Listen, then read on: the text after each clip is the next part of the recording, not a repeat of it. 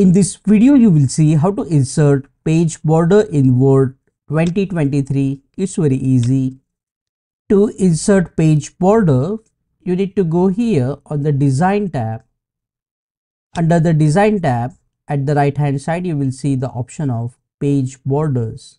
Click on this option and you will see this Borders and Shading window. Make sure you have clicked on the page border. After clicking, select the option Box. You can see the preview here. There are many styles of border available here. So if you want a dotted or a dash border or a triple line border, you can select it from here.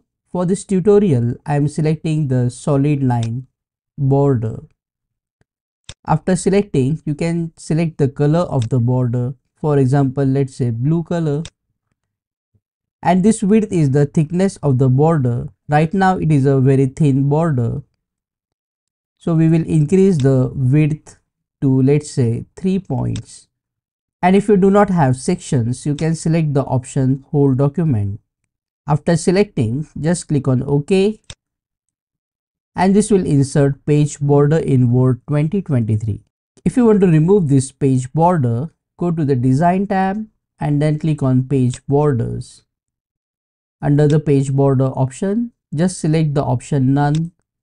So this will remove the page border and then click on OK. Click on that like button, comment below and let me know if this video solved your problem. And don't forget to check out these useful videos related to Microsoft Word. See you again in the next one.